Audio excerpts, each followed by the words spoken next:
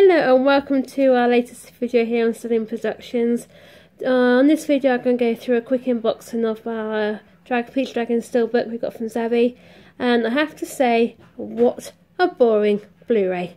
As you can see, there's no embossing here, it's totally plain and boring. I do think Zabby are definitely slipping on these at the moment, because even my Finding Dory one I had, that was exactly the same. Anyway, if I show you the side here, there's nothing here again on the side, and if I do a slip the case, try and use one-handed, you see here again nothing here, and also on here it's a plain blue boring disc. I've recently picked up The Secret Life of Pets and also New Ice Age, and their discs are covered, so I don't understand why Disney can't cover their discs, because I know some of them they have.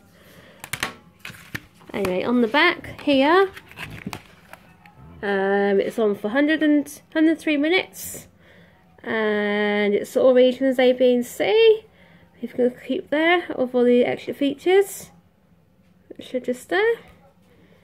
And the subtitles are in Dutch and French. I haven't actually seen this yet. I'm quite looking forward to seeing it, because I want to see it at the cinema, but fortunately the times my local cinema are showing it wasn't good for me.